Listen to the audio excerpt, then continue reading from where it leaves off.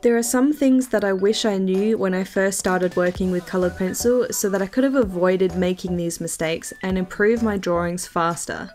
I'm Kirsty Rebecca and I create drawing and painting tutorials that are easy to follow so that you can create realistic and professional artwork even if you're just starting out.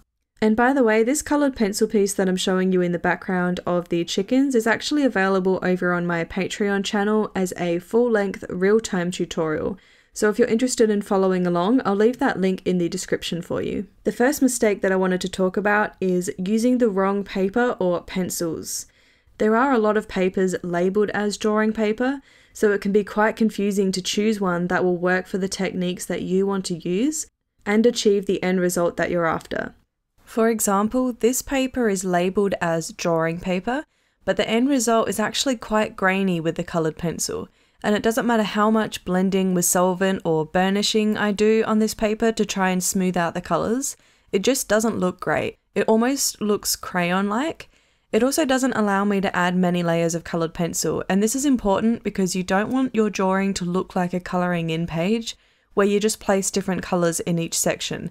You really want to be able to layer your colours on top of each other and tint those colours underneath to create that depth and realism. Another thing to think about when you're choosing your paper is your method of blending.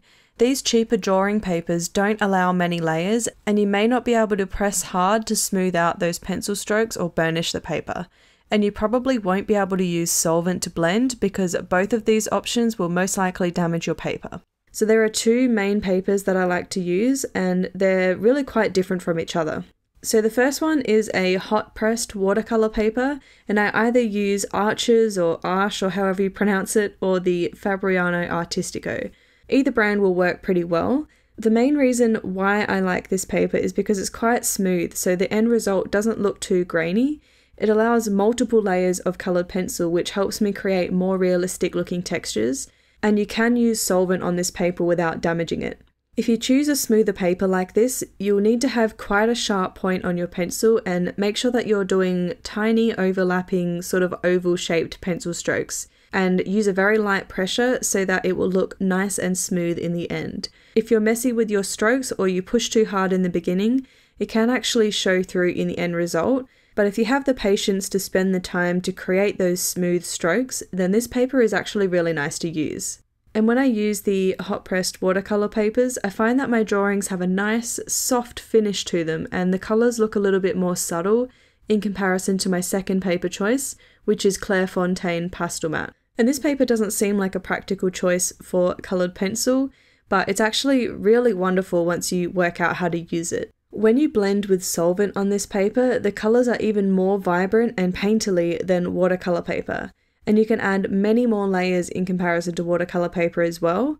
And you also don't have to be really precise with your pencil strokes. Unlike the watercolour paper where you have to have that super sharp point to fill in the grooves of the paper, this paper actually allows you to use a blunt pencil and it will still blend smoothly when you add the solvent. And the best part about this paper is that you can actually work light over dark really easily. So you can add white highlights on top of darker colours if you need to, which can be quite hard to do on a lot of other paper choices. And there are other papers that people like to use, like Velour or Stonehenge, Bristol, and many others. So my best advice is to find out what paper your favourite coloured pencil artist is using and try that. The pencils that you use are obviously important as well, and it does depend on your goals as to what pencils you would need. For me, I want to make sure that my supplies are light fast and archival so that my work doesn't fade or discolour over time. So that means that I won't use a lot of the student quality or cheaper pencils for that reason. But that doesn't mean that some of the cheaper pencils aren't good to use, it just means that my priority is creating archival and light fast artwork. So the main pencils that I find myself reaching for are the Faber-Castell Polychromos, the Caran d'Ache Luminance, and the Derwent Drawing. And I like them all for different reasons, but basically the Polychromos have a harder core, so it's great for fine details. The Luminance have a softer wax-based core, which is great for layering more opaque colours. And the Derwent Drawing blend really beautifully with the solvent, and they are also more opaque than the other two, but they only come in a set of 24 colours. So the next mistake is not using a form of blending. To avoid ending up with a drawing that looks grainy and crayon-like, you can actually use a few different forms of blending to smooth out the results. And there are quite a few techniques that people use to achieve this, so it depends on what you like the look of and also what you enjoy doing. The first technique is layering. So by layering many light layers of coloured pencil down, eventually you'll end up with enough pigment on your paper that it blends together in your final layers to create a smooth result. And I don't particularly like this method because it takes too long, but if you're someone who likes to spend a lot of time on a piece of artwork because it's relaxing and you have the patience for it, and then you could try this method. The second method is burnishing, and that's where you build up a few layers, and when you get to your final layer, you push harder with your pencil to really blend and soften the colours into each other. I don't particularly like this method either because I find that it can leave shiny areas on your paper and it can be hard on your hands and wrists if you're pressing hard too often. Sometimes I will push a little bit harder in certain areas if I need that kind of effect on different parts of my piece, but I don't usually do it as my main method of blending.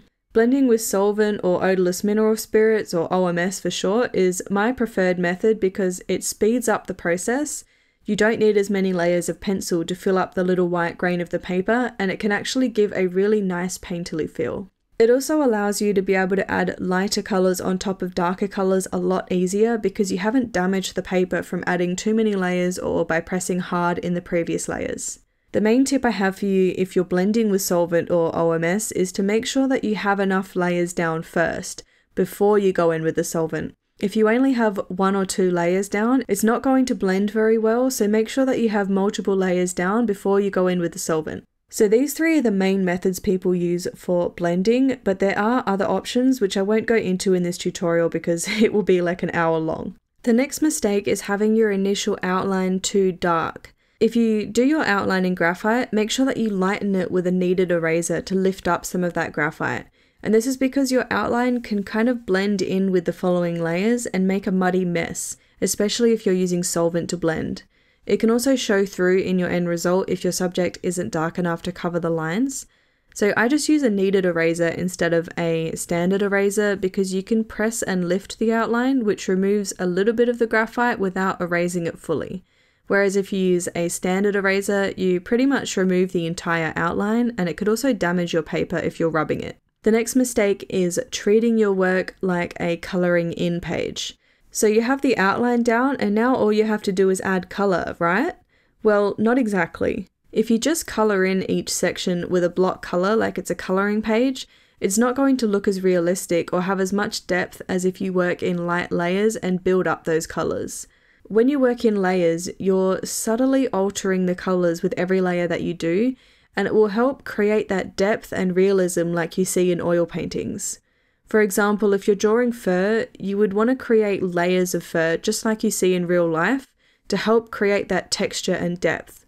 If you tried to go in with 1 or 2 colours and then just call it finished, it's not going to look as realistic. So you need to make sure that you're pressing lightly with your pencils and working in light layers. Try not to push too hard because that can damage the paper and it will stop you from being able to add more layers on top as well. When you push hard, it's called burnishing, which I talked about earlier, and it is a good technique to use in some cases, but try and save it for the end of your piece where you know you don't need to add any more layers on top. And it's pretty much just a layering process like if you're working with oil paints or acrylic or watercolour. Which brings me to my next mistake, which is not spending enough time. You really can't rush a coloured pencil drawing because it can look messy and unfinished. Coloured pencil is definitely one of those mediums that you need to take your time in comparison to other mediums. So don't call your work finished too soon. The picture on the left is after a few layers of coloured pencil blended with solvent, and then the picture on the right is the completed drawing, and you can clearly see what happens when you keep going and keep layering. The first image does have colour over the entire subject, but just because you've coloured the whole thing doesn't mean that it's done. Make sure that you have your shading and highlights correct and you've included all the detail that you need to get a realistic result. Using all of these tips and techniques on your artwork may seem a little confusing, but this tutorial in the top left of the screen shows you how I created this red panda in coloured pencil step by step. So click on that and I'll see you over there.